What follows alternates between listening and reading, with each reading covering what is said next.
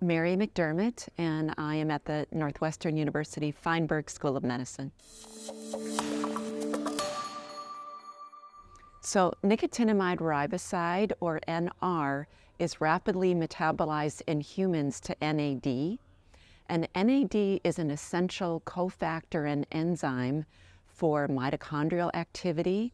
It reduces oxidative stress, and it increases nitric oxide through eNOS. And NAD declines with age. And for patients with peripheral artery disease, all of those three actions that I mentioned, increasing mitochondrial activity, reducing oxidative stress, and increasing nitric oxide to improve blood flow, all have the potential to help people with peripheral artery disease walk better. This was a phase 2 randomized clinical trial.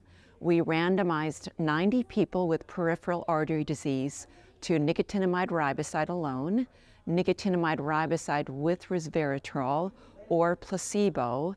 And the rationale for the resveratrol with nicotinamide riboside was that resveratrol may increase the effects of NR on SIRT1, an enzyme that increases nitric oxide. And people were randomized for 6 months. They took study drug for 6 months. It was double-blinded. And our primary outcome was 6-month change in the 6-minute walk distance. So we randomized 90 people in this phase 2 clinical trial. 47% were women, so nearly half women, and we had 48% Black. So we did have a diverse population. So for our primary outcome, 6-month change in 6-minute walk distance, we found that nicotinamide riboside alone meaningfully improved 6-minute walk distance by 17.6 meters. In our primary analyses, the NR plus resveratrol did not have a meaningful effect. But when we looked at the subset of people who adhered to their study drug, that is, they had 75% or greater adherence, then we actually found a 35-meter improvement in the NR alone group and a 30-meter improvement in the NR plus resveratrol group compared to placebo. We also found meaningful improvements in 6-minute walk at 3-month follow-up, 22 and 20 meters in the NR alone and the NR with resveratrol group, and we found that both interventions had significant effects on treadmill walking time. Well, it was surprising that there was such a difference in results by adherence.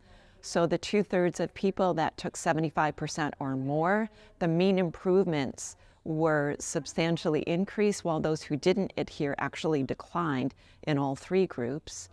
And also among those who did adhere, the magnitude of the effect size was quite large.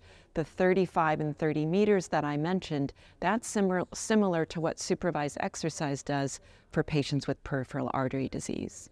Well, it was a phase 2 trial, so it's not definitive, but it's preliminary evidence of a potential for a very strong signal of benefit for nicotinamide riboside on improvement in walking performance in peripheral artery disease, but resveratrol did not add to the nicotinamide riboside. So we would like to design a phase 3 multi-center randomized clinical trial to see whether in a larger sample size these findings hold up.